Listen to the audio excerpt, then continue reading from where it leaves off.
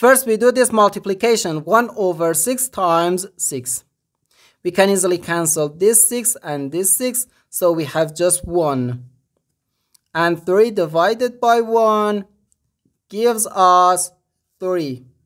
But this answer is not correct, because according to the order of operations, multiplication and division have equal priority and we have to work from left to right.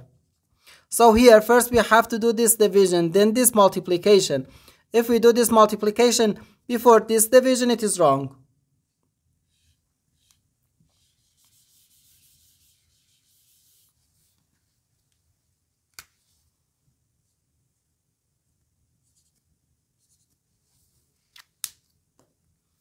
So first this division, 3 divided by 1 over 6.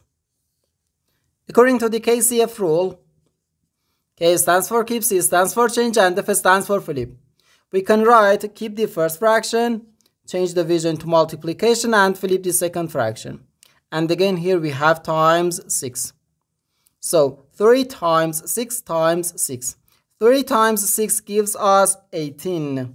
So 18 times 6. Okay? 6 times 8 gives us 48. We write 8 here and carry 4 here. 6 times 1 gives us 6, and 6 plus 4 equals 10. So we have 108. And this is our final answer to this problem. The correct answer is 108.